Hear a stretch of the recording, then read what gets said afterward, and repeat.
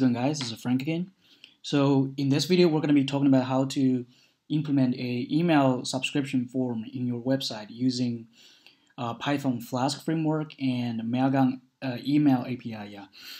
So this is not like you're using a third-party forms like Google Forms and Mailchimp type form. Yeah. So this is actually, in this case, you actually have to handle the server logic by yourself. Yeah. So in this case, we're going to use Flask and Mailgun API to do that. This is actually also from one of my YouTube viewers. So he commented that he has some problems with subscribing email addresses to his email mailing, his Mailgun email mailing list. Yeah. So I think this is because he hasn't verified any domain yet. Yeah. So that's why he's only able to accept the email address that he used to sign up for Mailgun account. Yeah. So in this case, if you want to be able to accept any email addresses, then you have to verify a domain from Mailgun in the dashboard. Yeah. So a very high-level overview what we're going to be building today. So this is basically a very simple email newsletter form. So when you type the email address and you can sign up that user. Yeah. So of course, right now nothing happens because we don't actually we haven't actually set up the server backend yet. Yeah. So okay. So with that being said, without any further ado, let's just get started. Yeah. So this is the code that I have that I've written. So let's just get rid of this and start from scratch. Yeah. So and like I said, we're gonna use Flask and Mailgun API. So let me go ahead to install Flask. Pip install Flask. We also need requests library. Yeah. So because we have to send the HTTP post requests to Mailgun server. Yeah. So let's pip install Flask and requests. I actually already installed, so this is gonna be very quick. If you haven't done so already, just go ahead and install. And we have to import. We have a bunch of imports here, so I'm gonna say from Flask import Flask, and I'm also gonna import render template, and also the URL for, and also maybe request object from Flask. Yeah, because we want to access the form data submitted by the user. Yeah, but we don't know yet, but we'll see. And we also need requests. Import requests. Then we have to create a Flask app object. Then we're going to say app equals Flask underscore underscore name underscore underscore. This kind of thing, you actually will see a lot of tutorials that has done that for you. Yeah, so this is actually very, very conventional to do so in Flask. So you instantiate a Flask object here, app equals Flask underscore underscore name underscore underscore. Yeah. Okay, now then we initialize a route. Let's say app equals route. Then this is the home page. Then we want to say index the function. Then we want to render the template. Yeah, so I want to say return render template. Then we say index.html. Yeah. So this is not supposed to be a very detailed Flask tutorial. So the idea is that we learn how to implement the email form. Yeah. So even you don't use Python or Flask, so the underlying principle is still the same. Yeah. So you can implement this kind of thing using other programming languages or using other frameworks. Yeah. So let me show you guys the folder structure we have today. So this is basically the folder structure. We have the Python script and also the static and templates. This is just very like conventional stuff you have in Flask. Static is like for static files, JavaScript, and your CSS, and templates is like your HTML templates. Yeah. So you don't have to look at these right now, because the main part we're just gonna focus on the index.html file here. Yeah. So let me go ahead and render this template. So return render template index.html. Yeah. Okay. Good. Perfect. Then let's run this.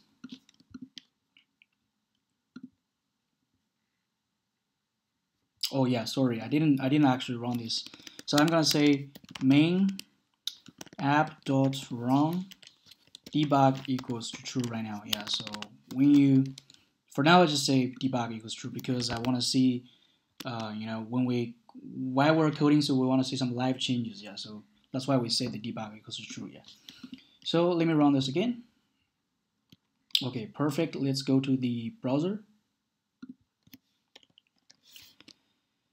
Okay, perfect. You see this is working. Yeah. So we can type something and we can subscribe this user to our email addresses. You see method not allowed. This is because anything you submit via form is supposed to be handled by the HTTP request post method. Yeah. So let's go ahead and fix that. So here we're gonna say methods equals, then we list, then we say get and post. Yeah. So the reason why we have two methods here, get and post, is because you want to actually you want a user to be able to see this page. Yeah. So anything related to a client request, so you are supposed to have a get request. Yeah. So but also we want to submit data in this form. Yeah, in this page. Then we also need the post request. Yeah. So that's just a little bit the explanation here. So let me refresh this again. So nothing will happen because there is no functionality. Okay, now let's go ahead and create the write a function to handle the user submission here. So I'm gonna say def subscribe. I'm very slow typer. Yeah, subscribe user. Then just gonna take the three parameters here. Yeah, so I'm gonna say email, which is the user email, and we also need the user group email. Yeah, so this is like the mailing list that you created from the Mailgun dashboard. Yeah, so which is the step I'm gonna show you in the next 2 minutes. Yeah. Then we also need the need your API key. Yeah, so which is your Mailgun API key. So then I'm gonna say. Then I'm gonna use the request to send a post request. Yeah, so I'm gonna say response equals requests post. Then the Mailgun HTTP's API URL. Yeah, so that is api.mailgun.net/v3/ the lists. And here I'm gonna give a f string here because I wanna. So this is actually where you pass the user group email. Yeah, so I'm gonna say user group email. Actually, the user group email, and also the members. Yeah. So you don't have to remember this. This is actually from the Mailgun documentation. Yeah. So you can copy and paste it here. This is just gonna be this is because it's gonna be a dynamic parameter. So that's why I'm using f string here. Just don't get confused here. So anytime you pass the parameter here, so it's gonna be passed into this string here. Yeah. Then we're gonna say auth equals parentheses. I'm gonna say API. So this is gonna be your API key. Yeah. Good. Then you want to say the email. Then want to say the data. Data equals subscribed equals to true. And then you need the email. Yeah. So which is the email, the email from the user. Yeah. So email. I think that's it. Yeah. Then I want to return the response. Okay, good, perfect. So this is the function that we're gonna use to subscribe a user. Okay, so let me go ahead and to go to the Mailgun dashboard. So you see here I'm signing already. So I'm gonna go ahead, go to sending and mailing list. So we're gonna create a new mailing list. Yeah. So this can be any name you want, but this has to be the case that you have actually already verified the domain. Yeah, so you will be able to subscribe any email addresses to this mailing list. Yes. So I'm gonna just go ahead and say newsletter at my verified domain, yeah, which is bot.frankdu.co. So name can just give whatever name you want. This doesn't really matter. What matters is alias address, yeah. So because you want to pass this into our function here, yeah. Okay, perfect. Then just test and add mailing list. Okay, perfect. So what you want to do right now is, so let's go ahead and handle the email subscription right now, yeah. So I'm gonna go to the index.html file, which is where my submission form is in, yeah. So here is actually a very basic a form that is set up here. So in this form, when this is where the user types in their email addresses, and this is the submit button. Okay, in this case, I'm gonna allow the method to be post, because this is by tradition, by convention. Any data submitted via forms should be handled by the post request, yeah. So method post, and I want to give a name here because we want to use Flask request object here to access the form data submitted by the user, yeah. Okay, then let's go ahead and say name equals email. Okay, that's it for now. Okay, perfect. So let's go back to our Python backend. So I want to say when a user submits something, they want to access the data. So I want to say if request. So remember, this request is from Flask. We imported from Flask. Request dot method. So if the method is post, they want to act. That means the user submits something. So the users actually, for example, hit the submit button here. Yeah. Okay. So if user submits something,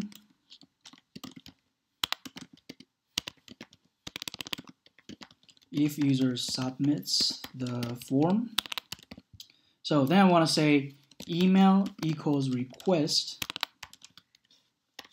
dot form, yeah, because we want to access the form data. So this is handled by the form, yeah. Then I want to get the email, yeah, because email is actually the name we define here, yeah.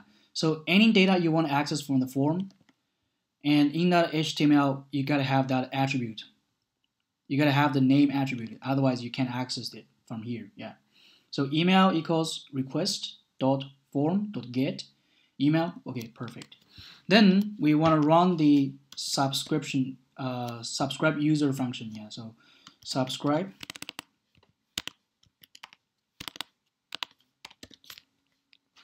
user email equals email, yeah. Then the user group email. So you can grab this from your Mailgun dashboard, yeah. So if you copy this, or you can go back. Let's go back and copy this. Okay, perfect.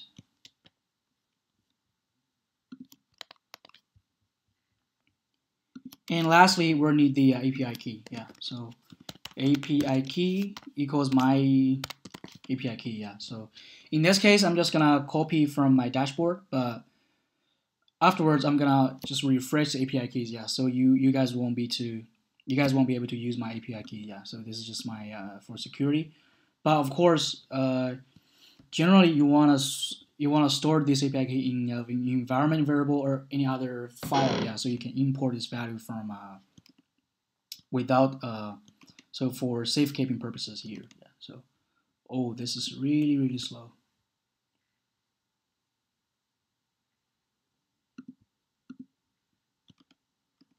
I don't know why the internet is so slow today. I don't know. I'm sorry, guys. So let me pause the video here. And back now, guys. And the problem was, yeah, my internet is better now. So the reason that didn't work is because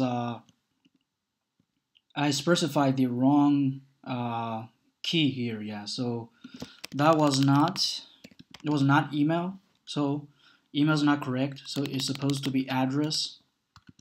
And so this is the email user, the user email that you want to subscribe to this mailing list. Yeah.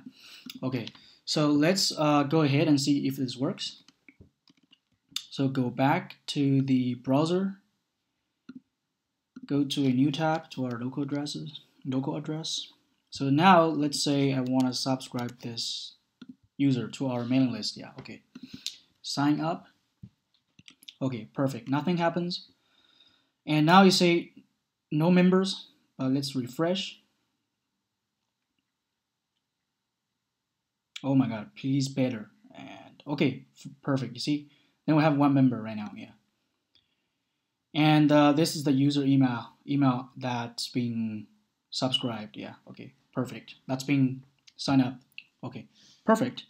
Now let's go ahead and I sign up another user. And let's say sign up my email. Tune in again. Okay, good. Let's go back and refresh.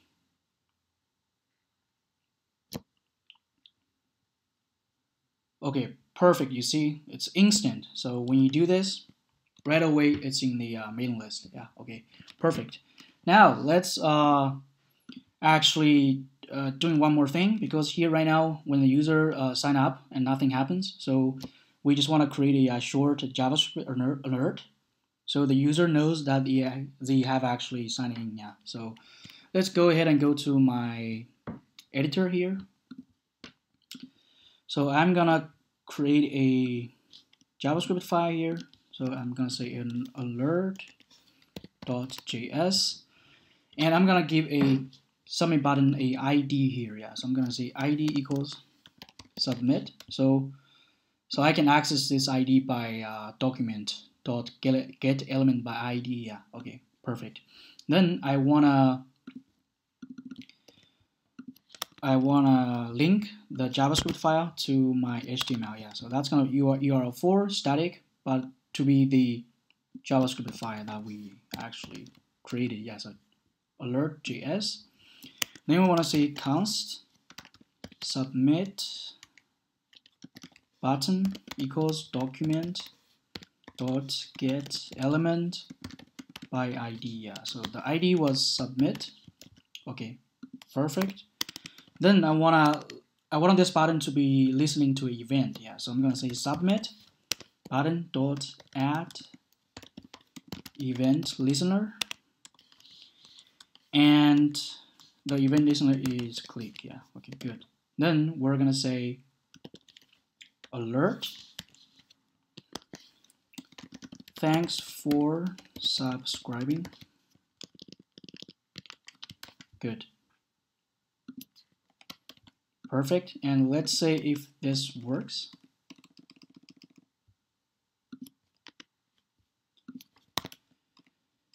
Okay, good.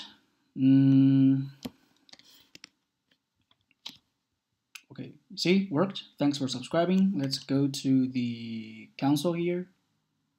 Oh yeah, this is actually the old console. Oh, document.get element. Oh yeah, element, not element.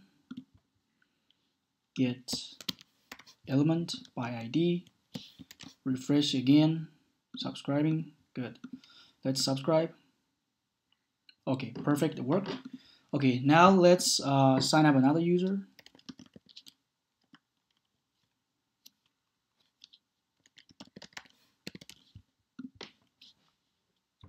Okay, thanks for subscribing. And everything is perfect.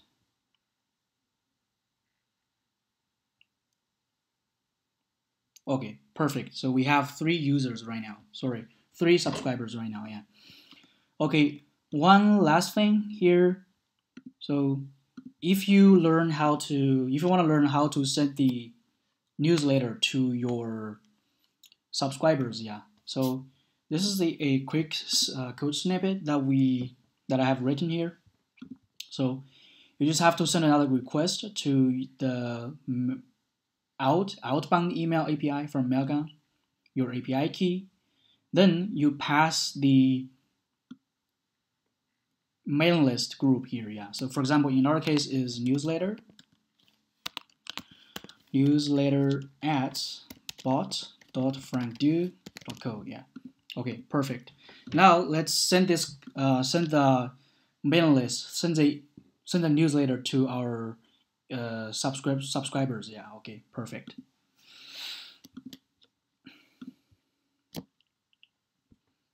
Oh, we get a 401. So what's the reason? Robot newsletter at bots.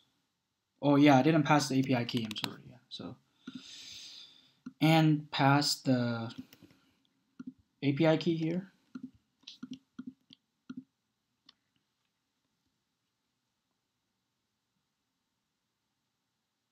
Oh, this is taking very long as usual here.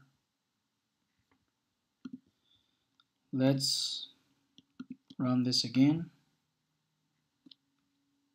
Okay, perfect, 200. So let me go ahead, head over to my email inbox.